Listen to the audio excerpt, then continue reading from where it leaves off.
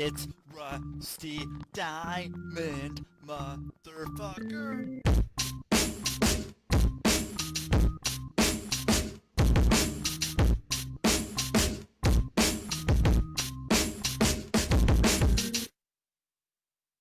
Yo, man. Boom, Miss Rusty. Boom, Miss Rusty. Something like that. We're here. It is fucking Monday, man.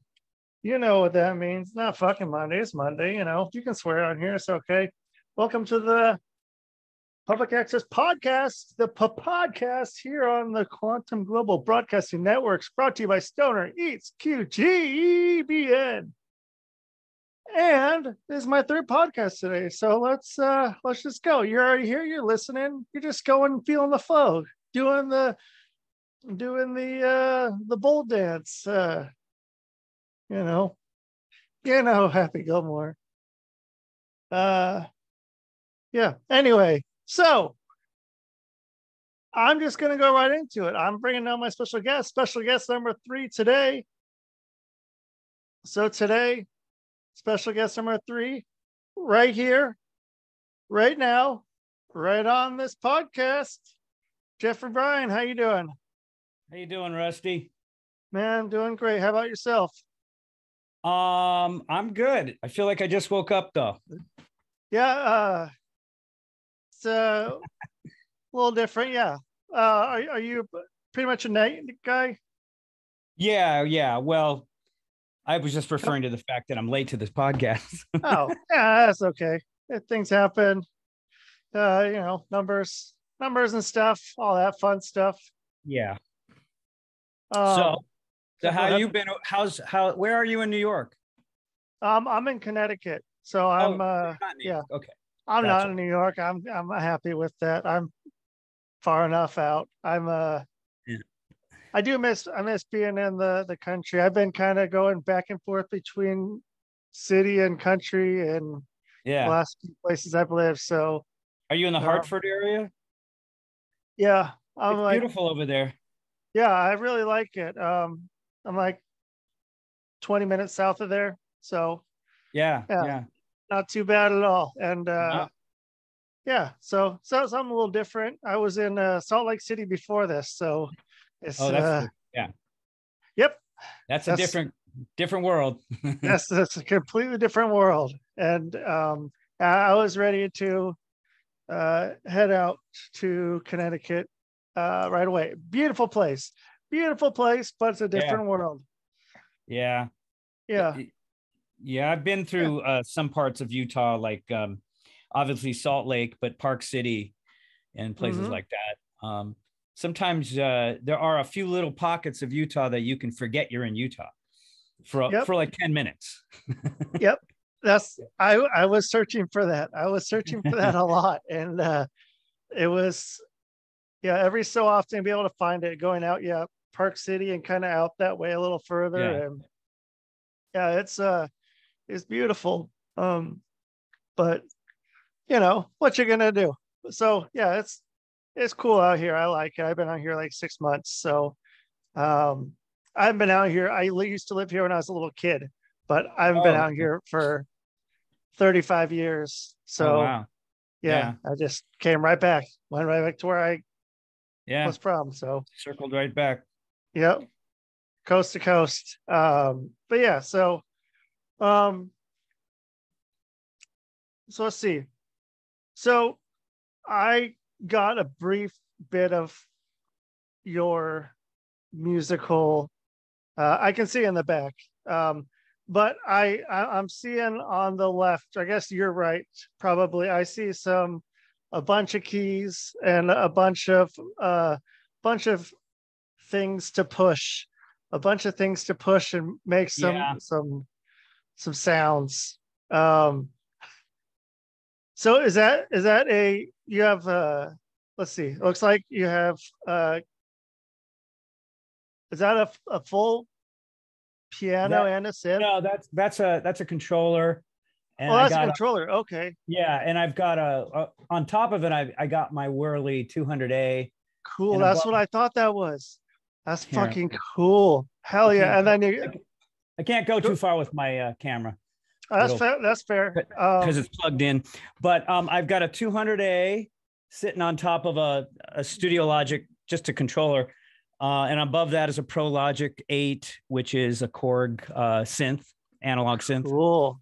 And then I got my S90 ES down here, which I use for all my local live gigs, and a couple guitars and a keytar. And a keytar, yeah. Yeah. And then, you know, I've got my studio, so I'm able to go, you know, so at a moment's notice.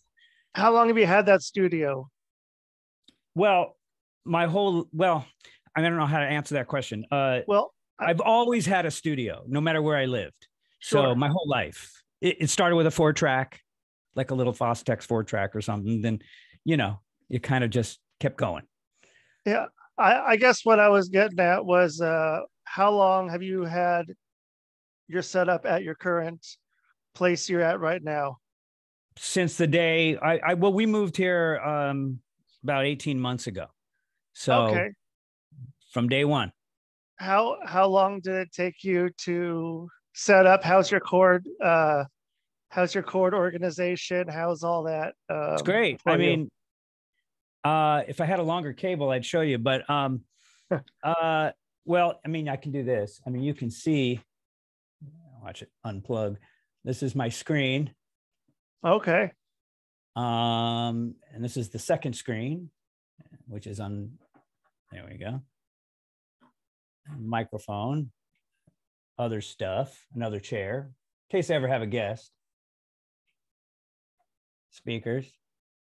Yeah. Anyway, so it's this particular, I mean, hold on, let me make sure I don't disconnect anything here. Okay. Okay. Camera's got to go back. Go back. All right, cool.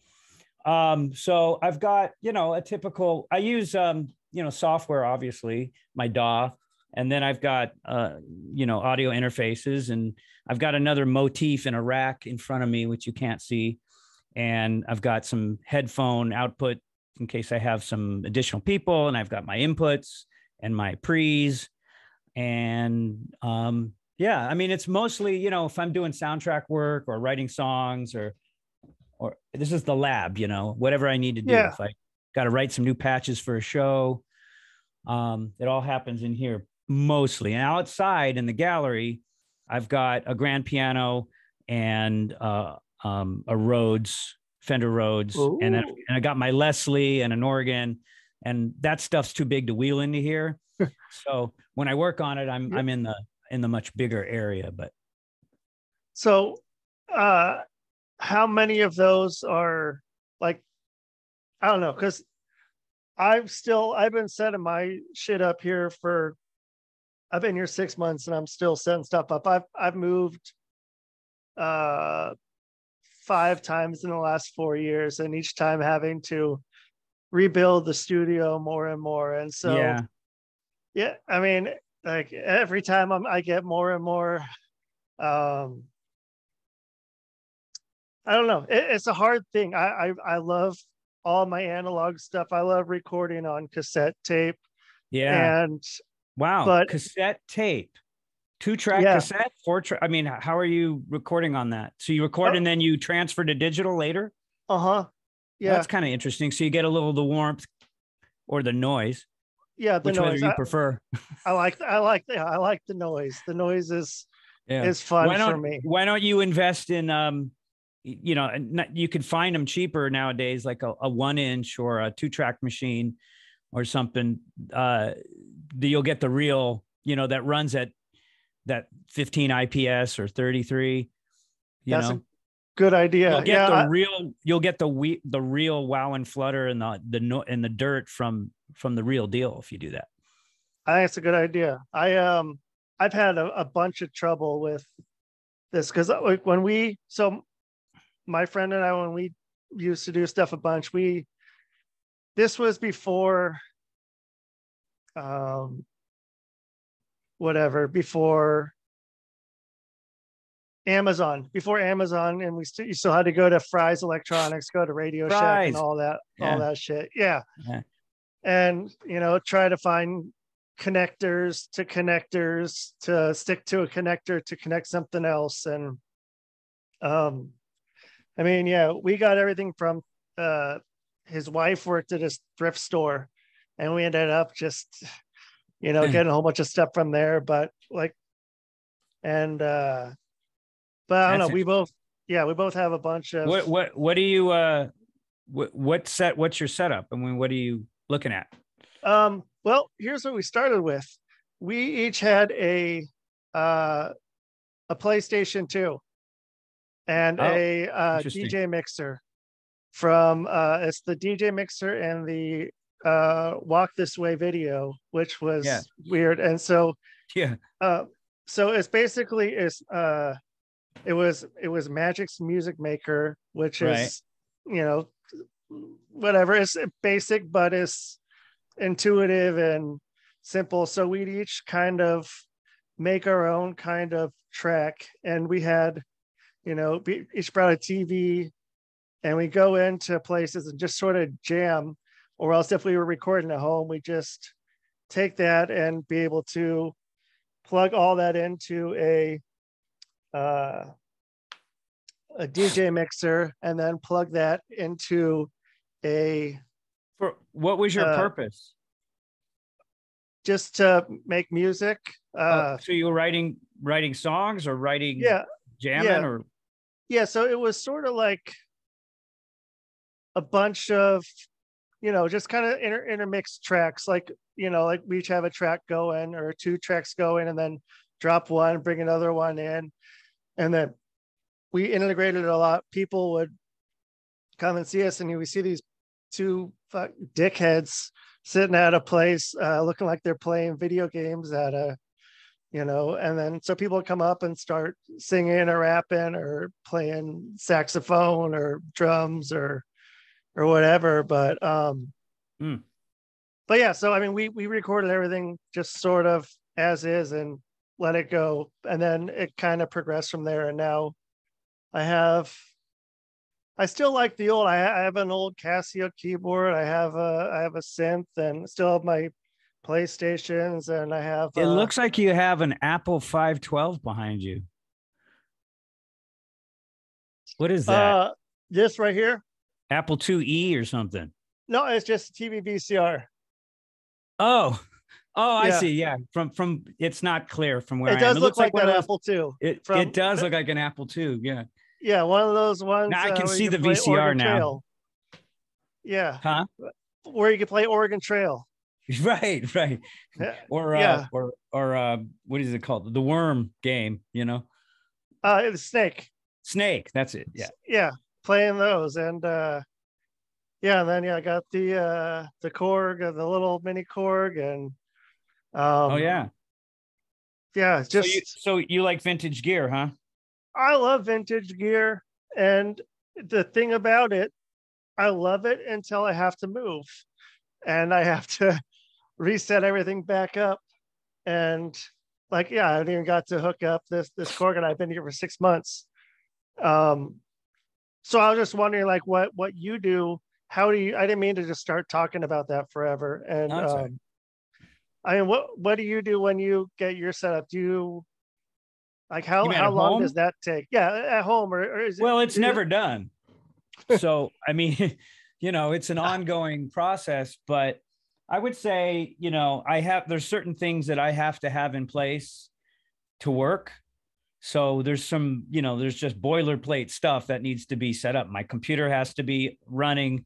I've got to have my dual monitor set up. I got to have my speakers, in the right place and, tuned. And then I've got to have a way to interface with plugins and various other sounds, and I got to be able to make sound.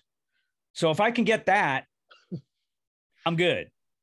And then things kind of happen because the lack of things or the mother invention. You oh shit, I need more inputs. Well, I better get some more pre's, or I need a better audio interface or whatever. So it's a never ending thing, but right now I'm in good shape. I mean, I could bring in a band if I needed to, How many people have you got in there at one time so far? Well, not in this room, but I've had a drummer, set them up in the big room out there by the piano. We'll put a tarp over the piano, and then just mic them up. And I mean, it's not, it's not a high-end studio, but I can get a pretty good sound. Yeah, it doesn't need to be a high-end studio to get a good sound anymore. And it's pretty impressive what are you doing any like, they're not really live shows, I guess, but are you doing any, like, making your sound, whatever it may be, your whatever your art, your music piece is, and putting it with somebody else is playing live? Are you doing that at all, like through Zoom or anything, or is that like? No, are you talking about like online collaborations and things like that? Yeah, not really. First of all, the latency is ridiculous, so I don't know how you would overcome that in a real time situation. I mean, I've done plenty of tracks for people where I send them the stems or they send me stems, and then I just put my bit and send them back. I reserve Zoom primarily just for conversations. I don't make any music on that way, Yeah, it'd be kind of tough to do that, to be able to. It's not really ideal, I mean, you have to have amazing bandwidth. And besides that, the further away the person is, the longer the latency is going to be, and that's just physics. Yeah. And then also having them, in the same room as you, you'll get a lot, or, at least close, you'll get, know how they're feeling or whatever. Yeah. I mean, collaboration. Yeah. Music is a contact sport, for me, it's a social event. Even if it's writing, I've written alone, of course, and it's less social in that respect, but for the most part, I'm writing and producing and what I do so that I can go out and perform it for people, so it's got a social component to it that I think is important. So are you out then, a few days a week going out? And well, I'm always playing, I've got my own, I have a show that we're bringing to Vegas called the Totally 70s Show, which is a band from the 70s that time traveled to today to fix rock and roll. Cool. All right. And it's, it's a whole show and video, and you can check it out. It's pretty cool.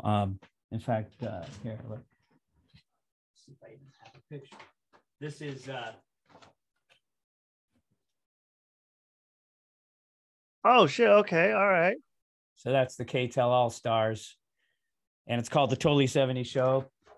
So I'm doing that, which is taking up a lot of my time because we're in talks with a few casinos for a residency that's going to start up in the summer. Okay. All right. There you go. So that's good. And then, I tour with Survivor, the band Survivor. Oh. And we're going back out this summer. So where are you going this summer with them? The Midwest, like they always do. They're from Chicago. So we've got, I think there's the Milwaukee Summerfest coming up. And there's a couple casinos. There's a date in Connecticut in October. Oh, okay. Which I just got word of. So I'll let you know where that is. I just know the date. I don't know what venue. Somewhere over here. Yeah. So I've been playing keys for them for 5-6 years now. How'd that come about? Is that something you get asked a lot? You get asked that one a lot? How I met them? Yeah. Or how'd that come about? How'd you guys start collaborating? Well, I'm just a hired gun for them. I just play keyboards for them. They aren't really putting out any material, so there's no writing involved anymore. Too bad, though. That'd be cool. But I play keys for a lot of different people, and honestly, I don't know how I ended up on their radar, but I got an email from their management. Oh, okay. And I responded. And that's how, I don't know honestly how they actually came to me, but it's not surprising because I'm sure our paths crossed in some ways. I mean, there's other people I played with, and if you Google me, it's pretty obvious that I'm not hard to find, Yeah, you're around. Yeah. Plus, Yeah. an odd story is that in 1984, 83, 84, I was in the movie Karate Kid, and the band that had the theme song, Moment of Truth, was Survivor. And I didn't know who they were. I was only, 18, 19 or something, Yeah. 20. I don't know how old I was. Well, not very old. And, 25, 30 years later, I get a call from them, so it's kind of, there was no connection there. It's just kind of an odd serendipitous kind of coincidence. So what'd you do on that film? I was an actor. I had a part. There's a lot of guys that had parts in that movie that you don't know about. There was, I don't know how familiar you are with the original Karate Kid, but Freddie, yeah, his buddy in North Reseda or wherever it was. There was a whole group of friends that Freddie had in the script that weren't in karate.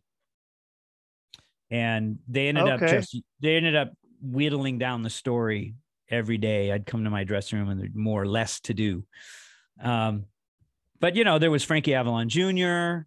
There was Tom Fridley, who's John Travolta's cousin or nephew, actually, and a couple other kind of well-known family members that had they were all connected, and except me, I'm just this kid from Woodland Hills.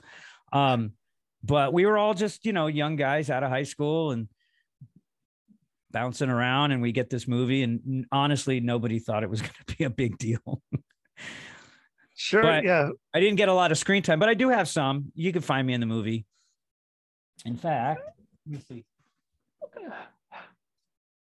See, this is someone sent this to me. I don't know how you can see it.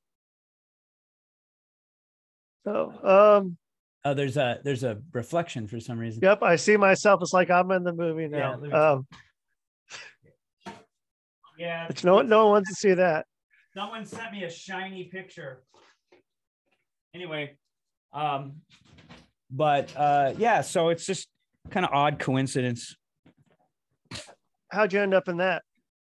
In what?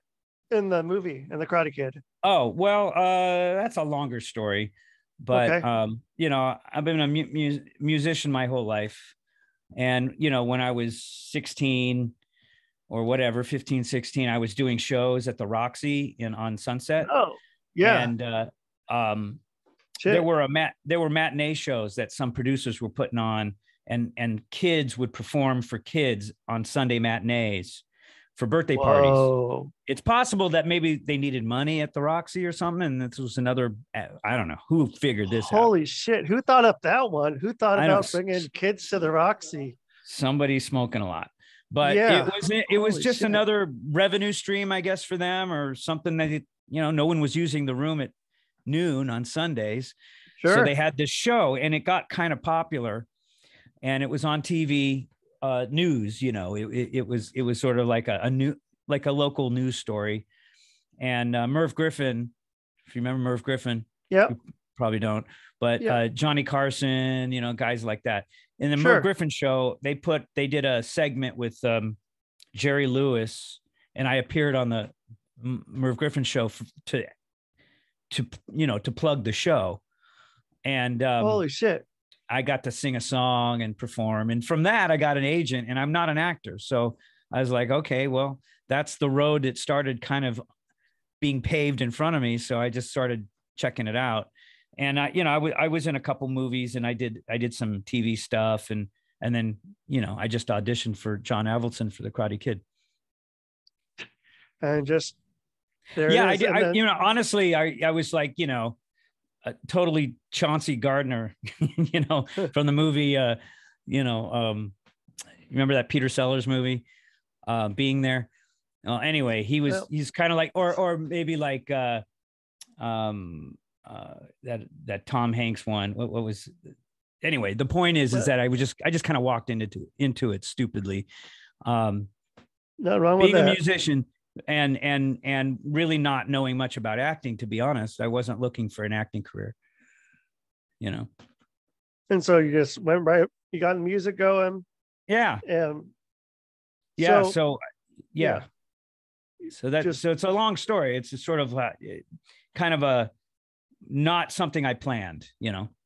yeah, but at the end of the day, rather be out playing, or so would you rather be at home recording or practicing or touring or playing in your town? If you had a choice of one of those four. Well, touring or playing in my town are kind of one and the same, you know. That's gigging, you know. So Okay, yeah, well, I'd rather be performing, to be honest. Yeah.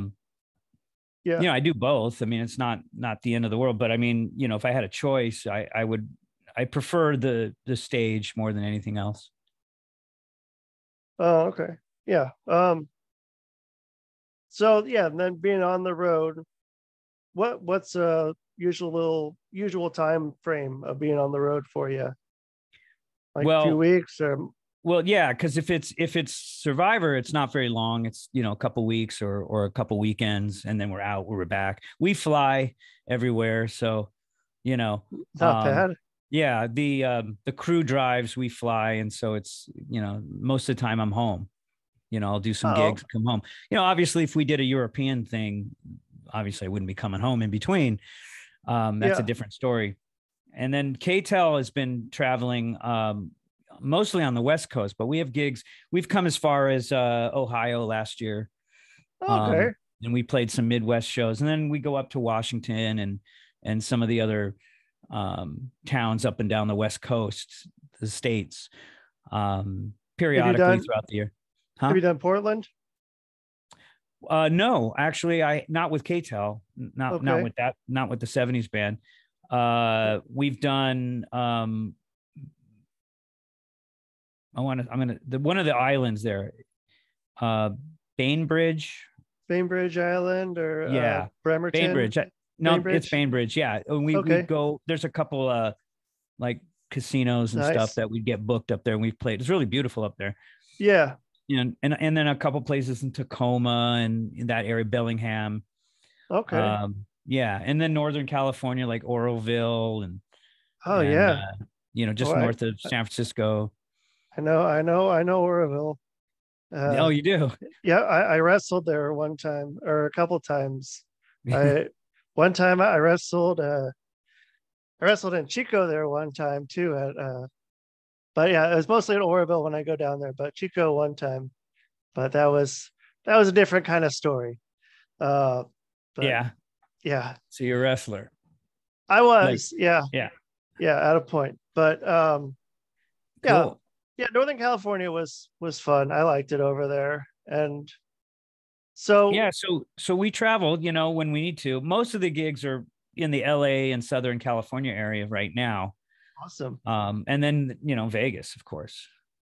So is that like do you fly then to Vegas, or I'm in Vegas. I live in Vegas. This is Vegas. I thought you were near LA. It's West Coast. Okay. I'm 3 hours from LA. Excellent. Even better. So, all right, you're in Vegas. Yeah. Okay. It's the same time, you know. Yeah. Same time zone. So. Okay. So it's just easier to say West Coast. Yeah. Well, what brought you to Vegas?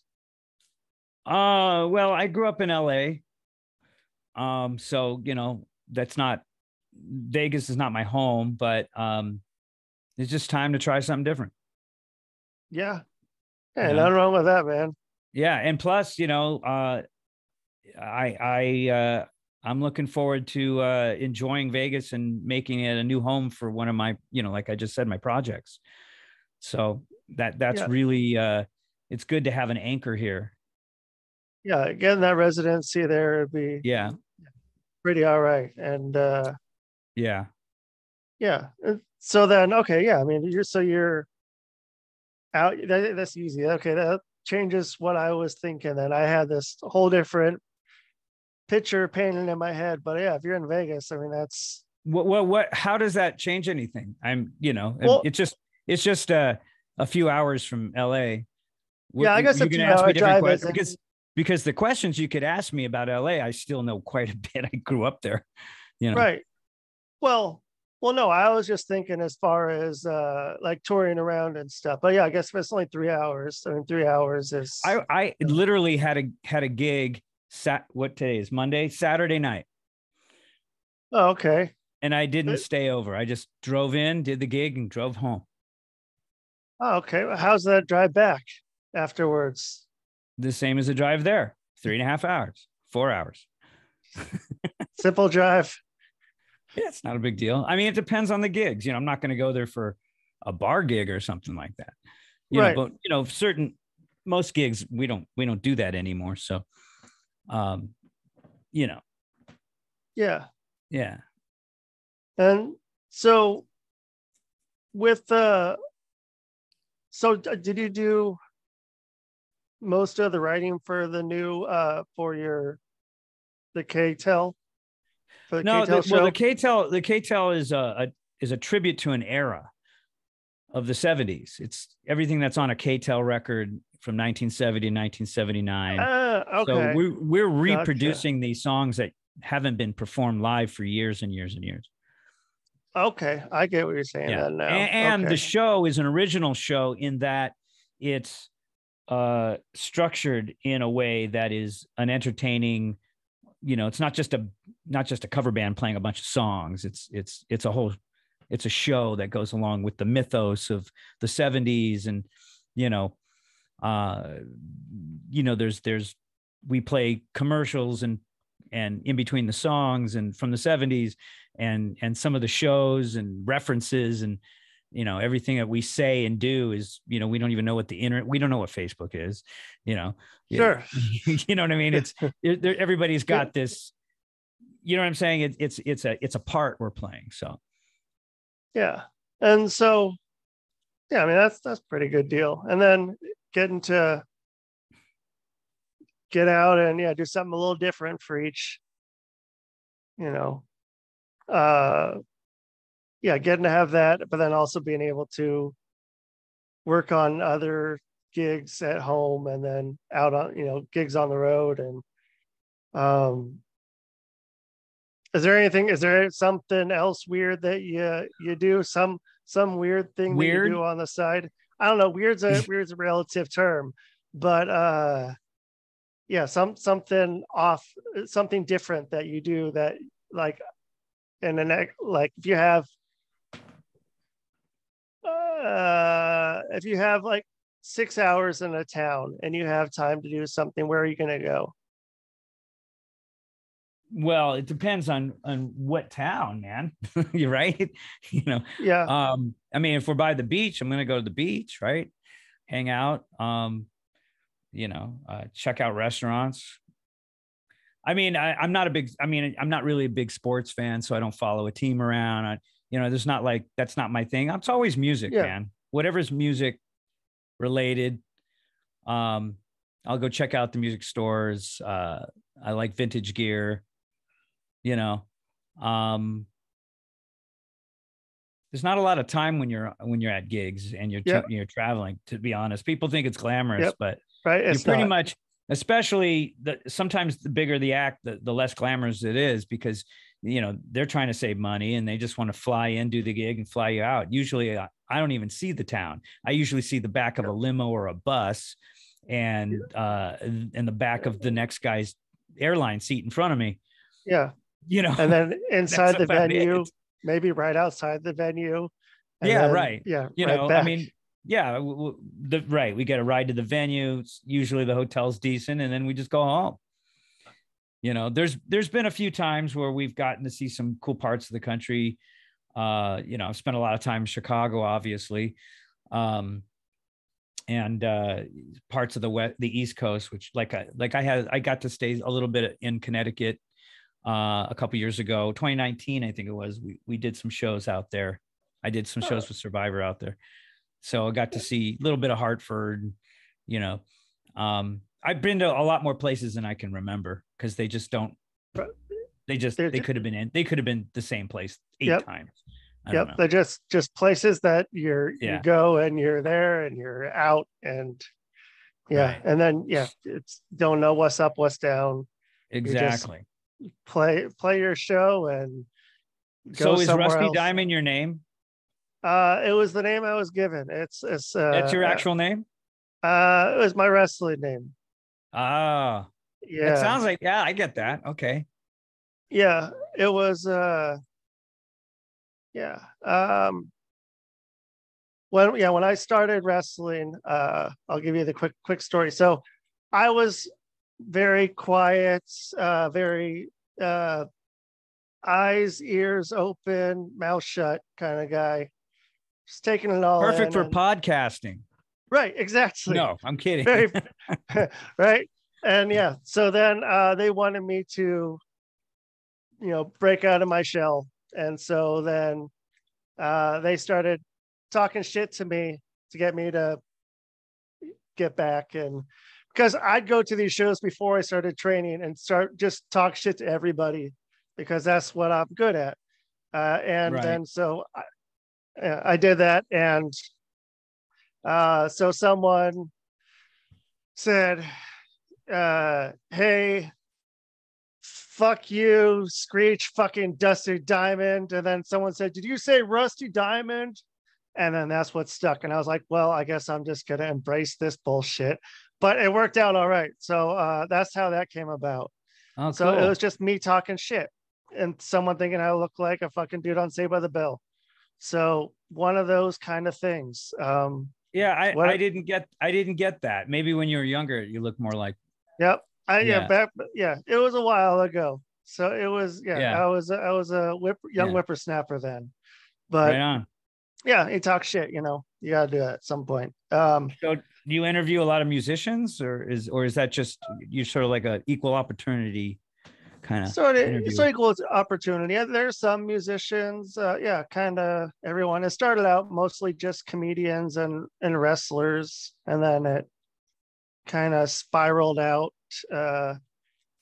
from there to I don't know, musicians, actors, writers, people with stories, but it's mostly just going to shoot the shit with whomever is basically what it is. I don't want to, I don't know, I've never write down questions or anything, so there's always that. I noticed.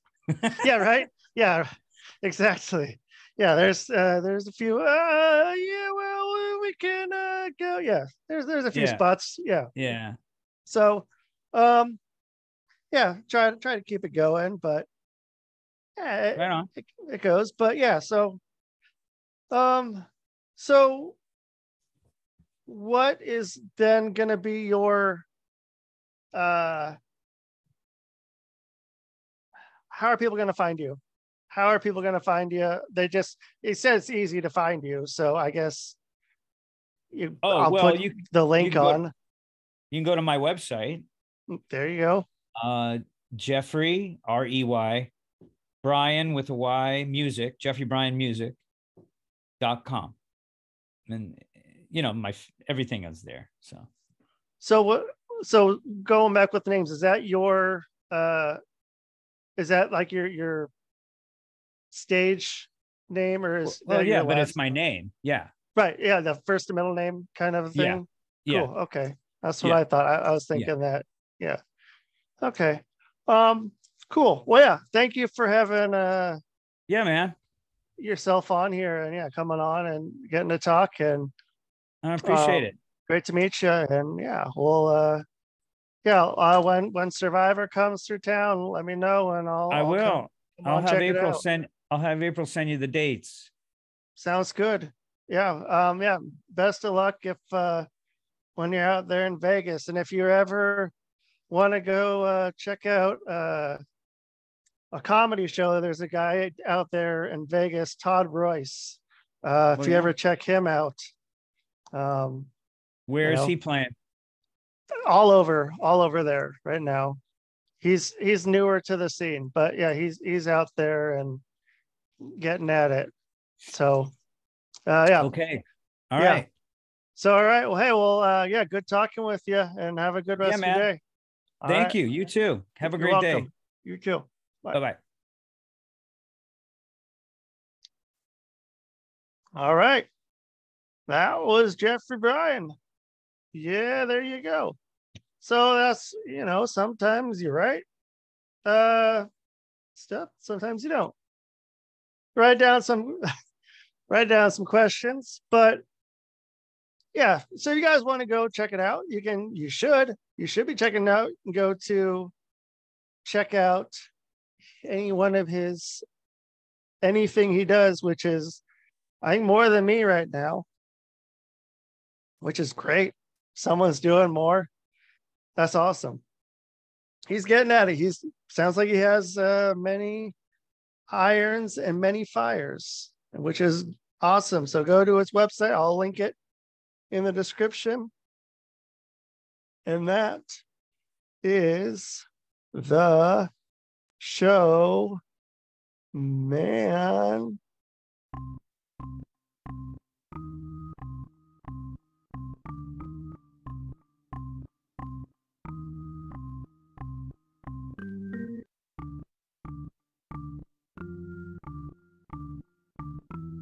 It's Rusty Diamond, motherfucker.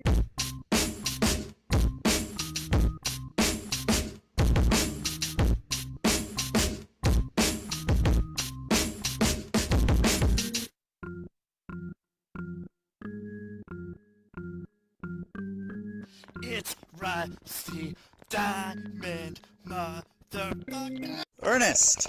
Ernest! Ernest! Yes, Pee-wee. You brought the snacks, right?